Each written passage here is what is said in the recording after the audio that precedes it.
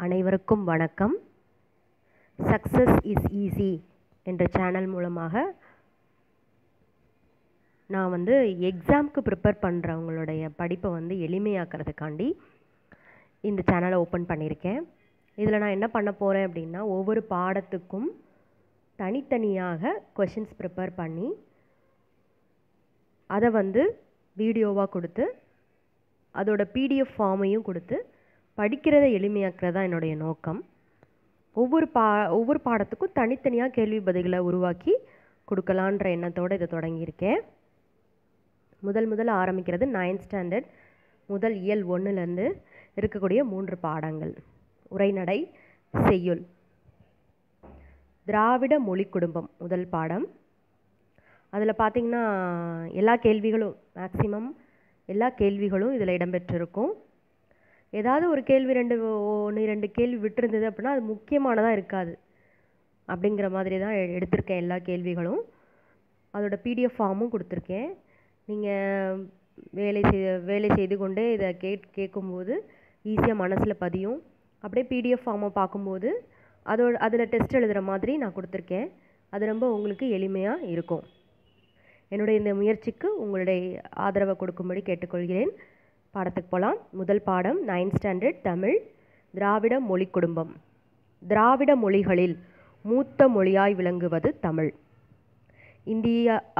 இந்தியாவில் பேசப்படும் மொழிகள் 1300க்கும் மேற்பட்டது.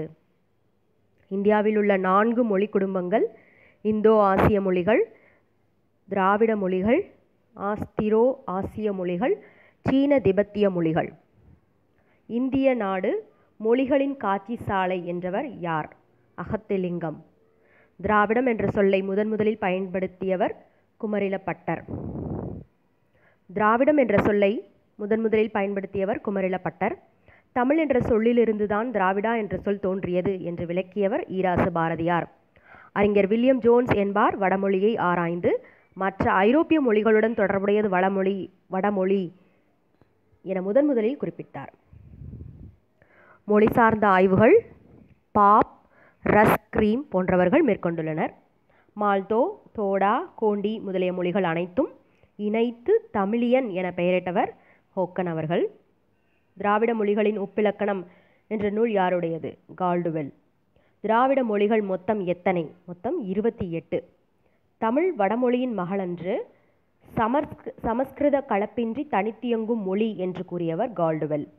80% திராவிட மொழிக்கூறுகளை கொண்டுள்ள ஒரே திராவிட மொழி தமிழ். திராவிட மொழிகள் தமிழ், தெலுங்கு, மலையாளம், கன்னடம் இவை பெருமொழிகள், திராவிட பெருமொழிகள். நம் தமிழ் மொழி எந்த இந்திய மொழி குடும்பத்தை சார்ந்தது? தென் திராவிட மொழி குடும்பத்தை சார்ந்தது. திராவிட மொழி குடும்ப பிரிவுகள் மொத்தம் 3. தென் திராவிடம், நடு திராவிடம், வட திராவிடம். அண்மையில் கண்டறியப்பட்ட மொழிகள் எருக்கலா, தங்கா, குறும்பா, சோலிகா. எந்தெந்த மொழிகளில் இலக்கிய நூல்கள் இருக்குது அப்படிங்கிறது சில எடுத்துக்காட்டுகள் கொடுத்துருக்காங்க. தமிழில் சங்க இலக்கியம், கன்னடத்தில் கவிராஜ மார்க்கம், தெலுங்கில் பாரதம், மலையாளத்தில் ராமசரிதம்.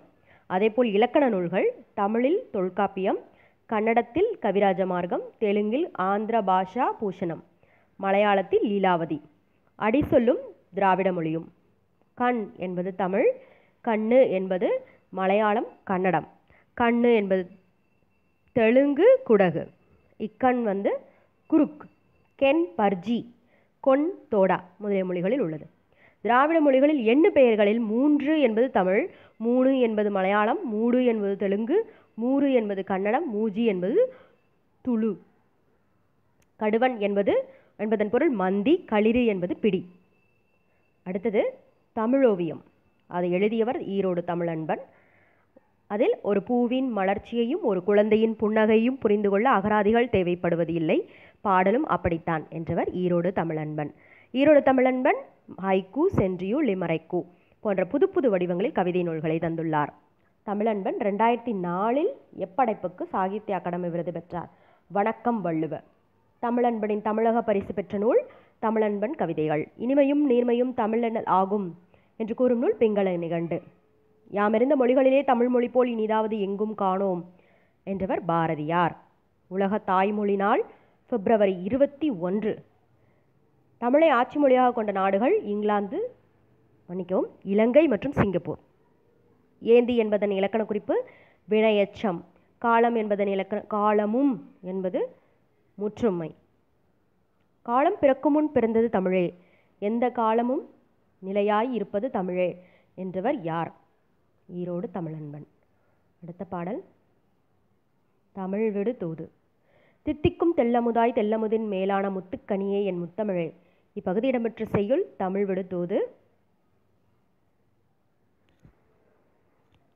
தமிழில் 2 அடிகள் கொண்ட எதுகையால் தொகுக்கப்படும் செய்யுள் எது? கண்ணி. சிந்து என்பது ஒரு வகை இசைப்பாடல். முக்குணம் என்பது 3 குணங்கள், அது சத்துவம், ராசசம், தாமசம். மணப்பு என்பதன் பொருள் அழகு. தூது என்பதன் வேறு பெயர்கள் வாயில் இலக்கியம், சந்து இலக்கியம். தூது இலக்கியம் டேஷால் இயற்றப்படுவதாகும், கலிவெண்பாவால் இயற்றப்படுவதாகும்.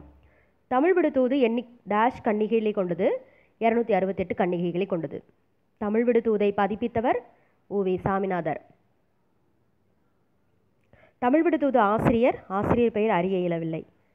காளிதொறும் கொண்டலமும் கைக்கு வளையாவதியும் கருணை மார்பின் மீதொளிர் சிந்தாமணியும் மெல்லிடையில் மேகலையும் சிலம்பார் இன்ப போதொளிரும் திருவடியும் பொன்முடி சூளாமணியும் பொலியச் சூடி நீதியொளிர் செங்கோலாய் திருக்குறளை தாங்குதமிழ் நீடு வாழ்க என்று கூறியவர் கவியோகி சித்தானந்த பாரதியார்.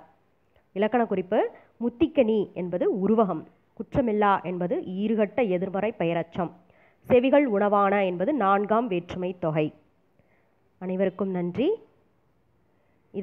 இந்த வீடியோவை கடைசி வரைக்கும் பார்த்த அனைத்து நண்பர்களுக்கும் நன்றி. இதை சப்ஸ்கிரைப் பண்ணுங்கள், உங்கள் ஃப்ரெண்ட்ஸ்க்கு ஷேர் பண்ணுங்கள். தேங்க்யூ. நன்றி.